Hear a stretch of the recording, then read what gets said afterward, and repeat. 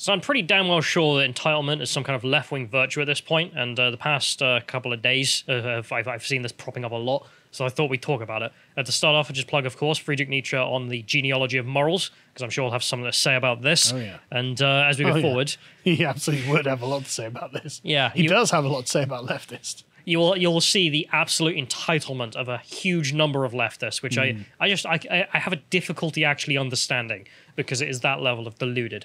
But we'll go forwards, and we'll start with Elijah Schaefer, who decided to put out this video. And this has got like 20 million views now. Yeah, I saw this going around because it looks like they're doing a tough job. Yeah, so he writes here, why aren't we encouraging our girls to pursue jobs like this? We need true equality. And it's some guys, I think they're doing drilling, and it's them fitting these clamps. I don't have a damn clue. I don't do a job like this. And, I mean, it looks like a tough job, though. Hats off to these lads. But we'll play it and enjoy the hard work these guys do.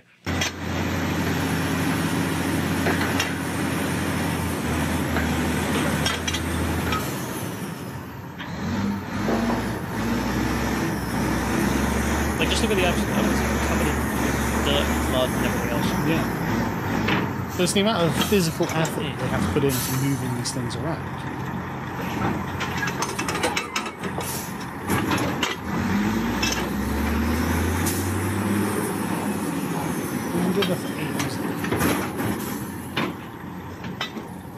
There's a reason to get paid well, I believe. Well, yeah. But that's why. Because it's got that hard job.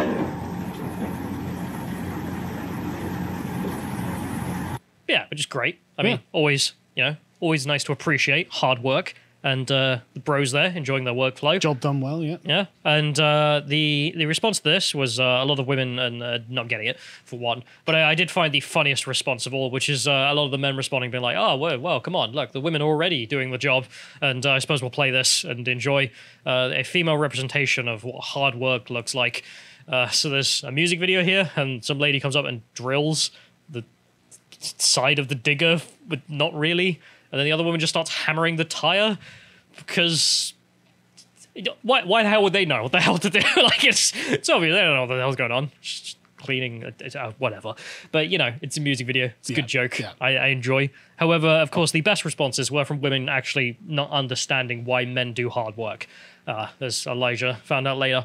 Some girl here being like, why would anyone want to do this? Well, A, you probably need it. That's the first thing. It's probably actually quite essential to something in your life. Yeah. Well, I don't actually know what they're doing, pumping oil or whatever it is they're doing. But she's definitely going to be the at the end of a long chain of events, the recipient of that work. Yeah, but I love the confusion of why would men do this? Also, do you not think that they get a sense of satisfaction for a good job well done? Yeah, good salary, hard work, actual, you feel proud at the end of the day. Yeah, very much self-respect. Also, I imagine that probably gives you a pretty good figure at the end of the day as well, which is a bonus, but we'll be backbreaking. But there we have it, just other confusion about why would you do this? However, the funniest one in the last week of just delusion about such work has has to be James O'Brien. I don't know if you saw this. Yeah, he decided to put out a statement saying, I think my job is harder than manual labor on Man LBC. who has never done manual labor has opinions on manual labor. He's done manual labor. He'll let you know. Oh, has he? Let's play. I'm going to say something to you now, and you may not like it. I think this job is harder than manual labour. I genuinely think I don't know what I would compare it to.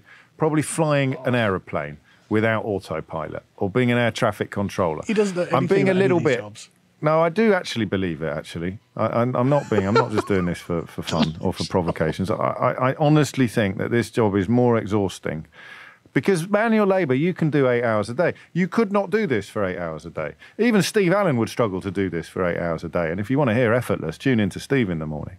I honestly think that I can prove that this job is more exhausting than manual labour, than your job is, if you're listening to me on a building site now. As long as no one's put a brick through the radio yet. The producer just texted me to say, have you ever done manual labour, James? To which the answer is yes. Shows how much attention you pay to the programme you produce. Oh, Jesus. I spent 2 weeks on a building site in South Yorkshire in 1988. Chess grandmasters need about 6,000 calories a day during tournaments because of this phenomenon. Lewis in Uxbridge is less convinced. I'm sorry, he says, I'm a bin man. I do 20 to 30,000 steps a day. Come and do a day on the dust cart. I bet you can't move at the end of the day. Yeah, right, Lewis. But I bet you couldn't do this. Just flap my gums for... I mean, he's only on air for, what, 5 hours? Well, Oh, 3. 3 hours, sorry. Yeah. Like... I can't get over. I mean, it really is ridiculous. And obviously the right response from everyone is like, shut up, James. Like, shut the hell up, man. But just the level of ego on him. Like, I know he's become a meme. For people who don't know, like, he's been hosting the show in England for a while. Yeah. But just the point where even his own producer is just texting him being like, man, this is a bad look. Please stop. And then his response is, yeah, shows how much you pay attention to the show. Like, throwing your own producer under the bus as well. He went some Oxbridge. He's got some Oxbridge education. So he said, you know, I watched a clip from him a while ago going, well, not everyone had the privilege of getting the education I had. It's like, yeah, some of them worked on building sites, James. For more than 2 weeks, building a portaloo. It's just honestly, what is wrong with this? Absolute gammon. Yeah, and then someone's saying, well, would you like to come on the Dust Peep? And he's just like, yeah, well, I bet you couldn't do this. It's just, again, the level of entitlement and smug and ego is off the charts. But what's compelling him to say this? Like, he sat there in his air-conditioned office being like, God, I'm just the best. I'm just so good. Like, you are just inferior. You couldn't do what I do. I know you do, like, hard work all day, but you couldn't do what I do. I'm just something a cut above you, you see. I mean, this is the attitude. That's what's compelling him to say this. Like, he thinks of himself as being such a sacrificer. Like, I'm just doing the hard work so you aren't bored as you do your dumb manual labor. I'm much better than you. Animals. You're garbage. Animals. Exactly. Like, what would compel him to bloody say this? I don't know. But there we have it. It's just like endlessly. I've been thinking, I'm just so great. The entitlement is endless. And with that, I will show you more. Because if we go to the next one here, there's an individual who has since privated his account for this. Game designer. He, him. Oh, I'm shocked. What was his take on the world today? How did he wake up and bless us with his wisdom? Most studies of gamer demographics find that men are approximately 55% of the market, which naturally follows that non-men, don't know what that is, are about 45% of the market.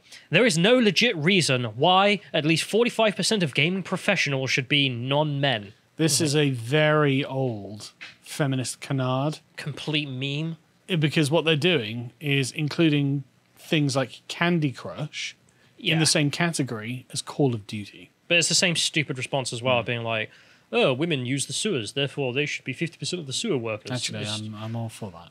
That's actually a good idea. We must conscript women to work in the sewers. Yeah, he goes on to say, and yet gaming professional demographics don't match our audience. Oh, boo-hoo. You could call the efforts to lift up more non-white, non-men professionals, I don't know what a non-man is, to diversify the industry, but I call it recalibration. I could call it racism. Yeah, you can call the barriers to recalibration many things, but I accurately call them racism and sexism. Don't agree. And those systems are supported by folks with a lot of power screaming, get politics out of gaming.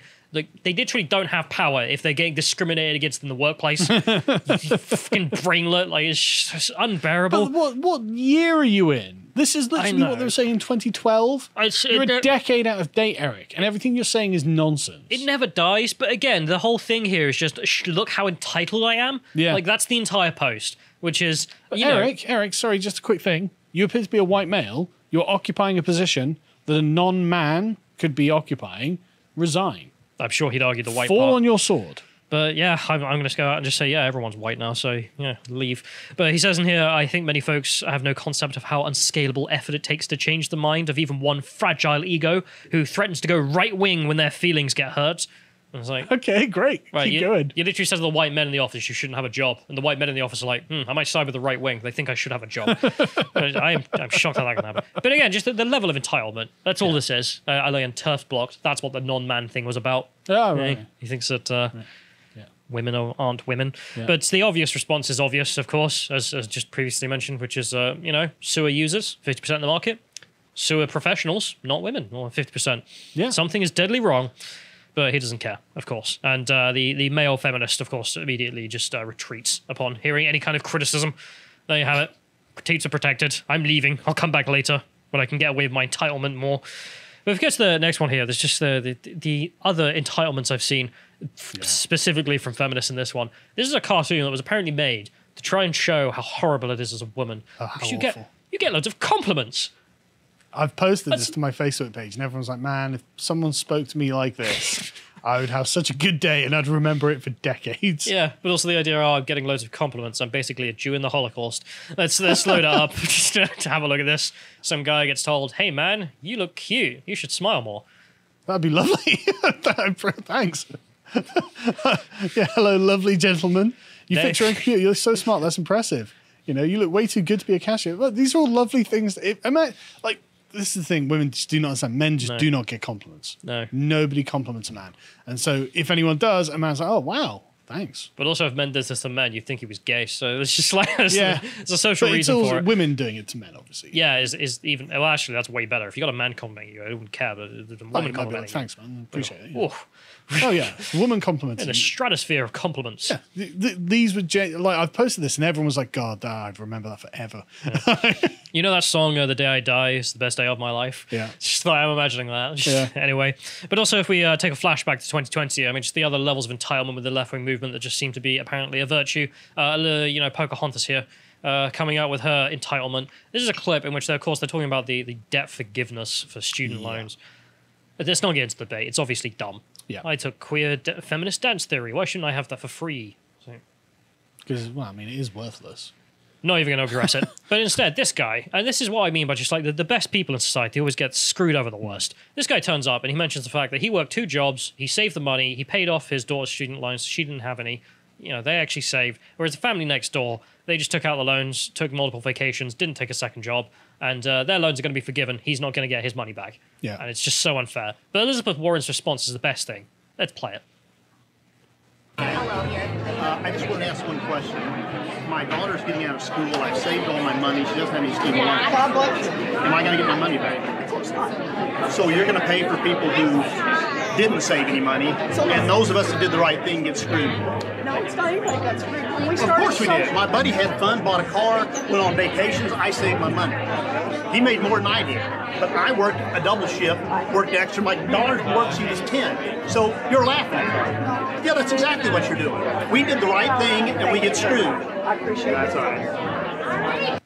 Completely understandable response. Oh, yeah. For people who didn't hear it, he asks, he paid off all our loans. She says, God bless you. And he says, am I going to get my money back? And she says, of course not, with a smile. Yeah. It's just like, you are creepy of all people to say such a thing and then support this.